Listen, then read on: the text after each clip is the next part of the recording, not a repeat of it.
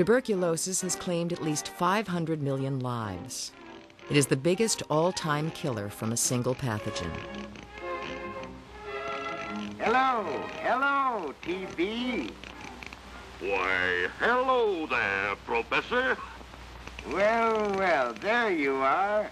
Tell us about yourself. Sure, I love to talk about myself. One of the most devastating was Black Death, or bubonic plague.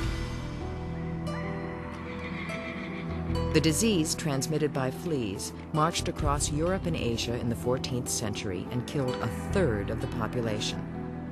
The death rate from bubonic plague was 90%.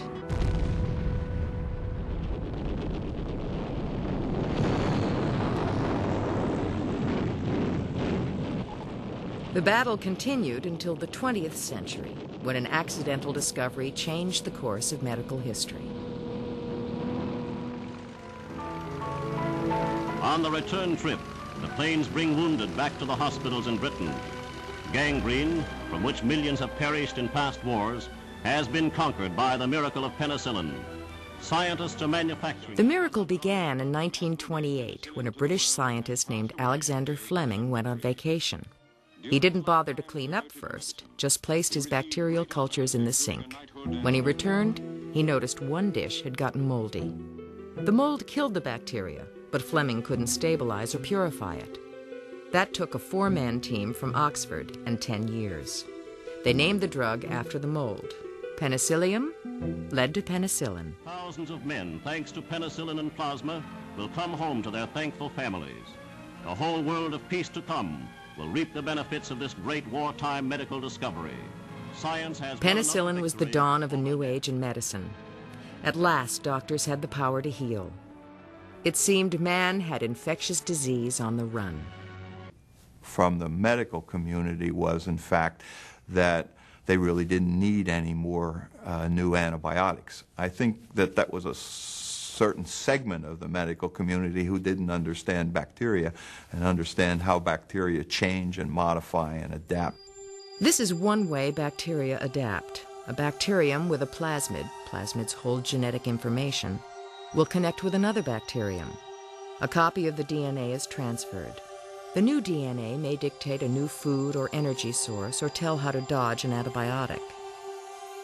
This sharing is passed on and on to other bacteria, even among different species, and it can happen in less than an hour.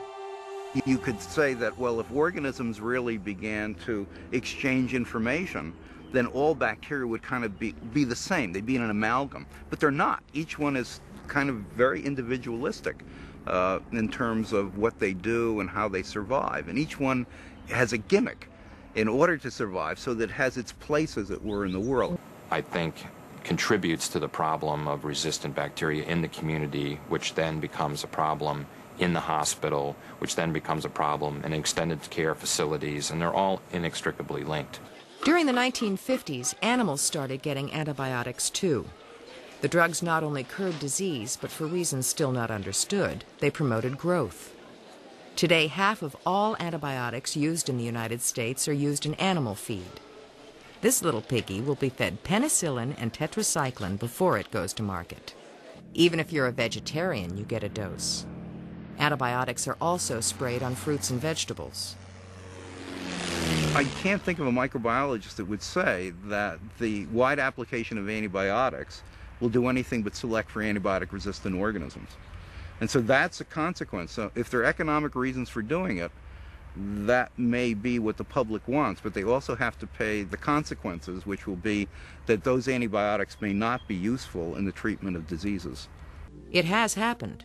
A patient in a Tokyo hospital developed a vancomycin-resistant staph infection. If the strain travels to the United States, as resistant strains have in the past, doctors will have very few options.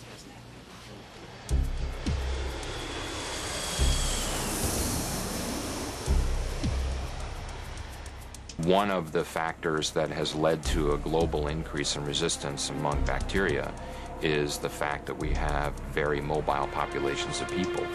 You have international travel where you can literally take a resistant organism and transport it from one continent to the other in less than a day. So it's a major problem around the world. Some resistant strains of disease are untreatable and potentially deadly.